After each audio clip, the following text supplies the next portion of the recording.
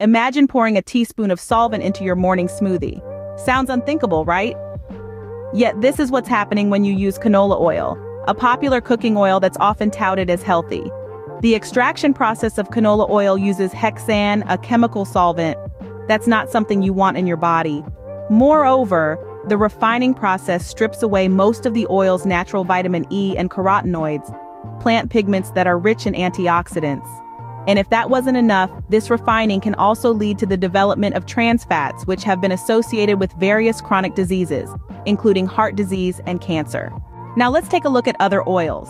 Olive oil, for instance, is high in monounsaturated fats, which are beneficial for heart health. It's also rich in antioxidants and has anti-inflammatory properties.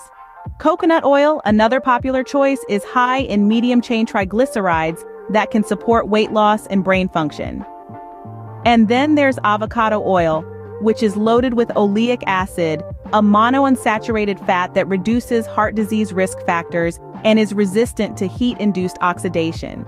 Flaxseed oil, a great source of omega-3 fatty acids, can lower inflammation and improve heart health. However, it's important to note that flaxseed oil is not suitable for cooking due to its low smoke point, but it makes a great addition to salads and smoothies. Each oil has its strengths and weaknesses, and the key is to incorporate a variety of them in your diet to reap the maximum benefits. But remember, no matter how healthy an oil might be, moderation is key. Oils are high in calories and can lead to weight gain if consumed in excess. So the next time you reach for that bottle of canola oil, pause for a moment. Remember the hexane, the lack of nutrients, the potential trans fats. Then maybe reach for the olive oil or the coconut oil instead. It's not about being perfect, it's about making small, healthier choices every day, because those small choices, they add up, and they can make a big difference in your overall health.